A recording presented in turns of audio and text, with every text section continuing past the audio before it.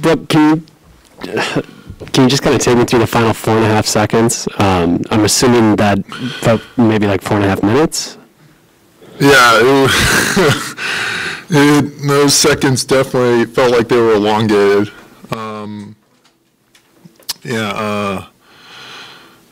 mean, it was an interesting play that Smart had there. You know, he obviously tried to make it look like he was going to shoot a free throw and then just flung it right at the rim or backboard or whatever. And then the ball just ping-ponged around and the game just wouldn't end. And they did a good job trying to keep it alive. You know, I thought we did a good job trying to, fight for the loose ball, box out. Just kind of kept going their way, and they made a good play. But, fortunately, the time was out. Just what do you think of Giannis' ability to play through such a physical game? Yeah, he's so great at just being mentally strong, even aside from, all the, on-court statistical things he does. He obviously has lots of guys being physical with him, throwing themselves at him when he's trying to, get into his moves and make plays for himself and everyone else. He does a great job of just sticking with it, staying in the game, and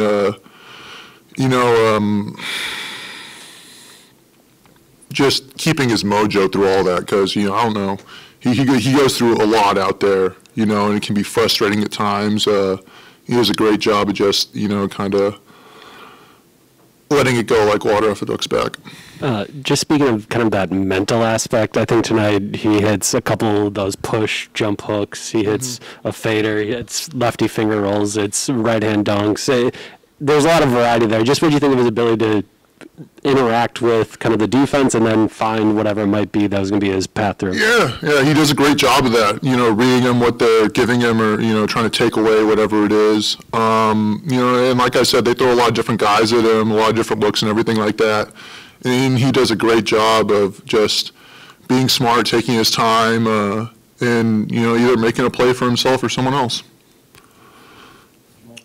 After for Giannis, just the shooting performance wasn't there in Game 2. Like, how would you describe him these past few days? Is he sort of like getting ready for this game? Yeah, he was absolutely ready for the game. I think he was ready for this game right after Game 2. He was very focused, mentally composed. Getting his work in when we'd come in for practice. Watching a lot of film, just going over a lot of stuff. He was definitely prepared for tonight. And that's just Giannis. And Brooke, speaking of composure, Bud got pretty hot late there. I guess I'll just start there. What I don't know. It's not. I know that they got to work the officials, but what do you get from him when he wants to at least do what he can? I don't know if he wanted to attack at that point or what, but what was you know what I mean, when he's at least going to try to do what he can? Yeah, I think it definitely gives us energy. Obviously, we've tried to do a pretty good job of just sticking within ourselves, playing for each other, and ignoring what goes on out there in terms of referees and everything like that. But it is good to see Bud out there, having our back, supporting us and everything like that. I'm proud he didn't get a technical. He towed the line pretty much perfectly. He had the emotion, the energy for us, and then, it didn't really cost us anything. Well, along those lines, yourself, Grayson, I think Giannis, all of you had 3 fouls early.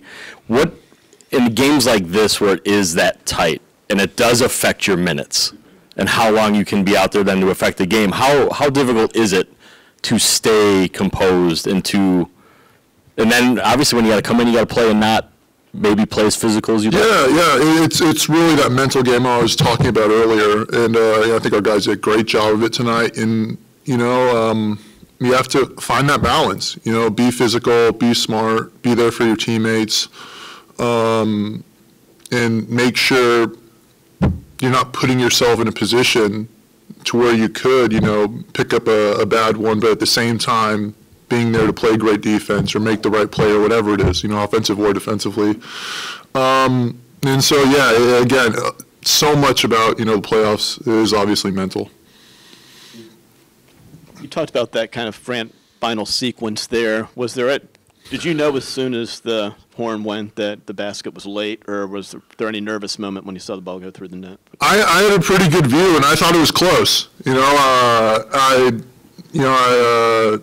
saw Al tip it. It was right there. I saw Al tip it, and then I saw the little red outline go off on the backboard. So it was very close. I couldn't even in that moment. I don't know which way it was. Why do you think you guys had so much success guarding Tatum tonight? It was a group effort, but at the same time, Wes was absolutely phenomenal. He's just doing Wes things out there and making things difficult for him. But Tatum does a good job too of finding his teammates when they're open. We had a lot of focus on him, obviously, and he does a good job of finding his guys, sharing the ball with his team, and I thought a lot of guys on their team stepped up, even though he wasn't scoring tonight.